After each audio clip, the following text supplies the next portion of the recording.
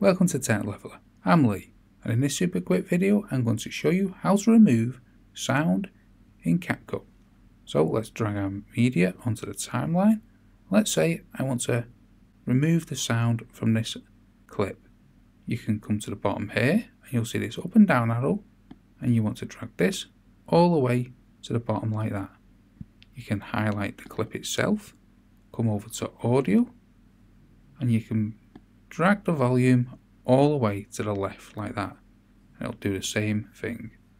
Or alternatively, if you want to mute the whole of the timeline, you can come here and you can select mute clip like that. Now everything on this line, if you have multiple lines, so for instance there, only this line will be muted, not this one at the top. You'd need to press that button like that again. So that's a couple of ways. Now also, let's unmute that. Let's bring that volume back up. You can right click and select extract audio, and you can highlight the media and press backspace to delete the audio altogether.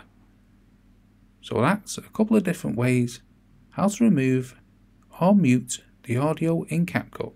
Hope you found that video helpful. If you did, smash the like, smash the subscribe, and thank you for watching.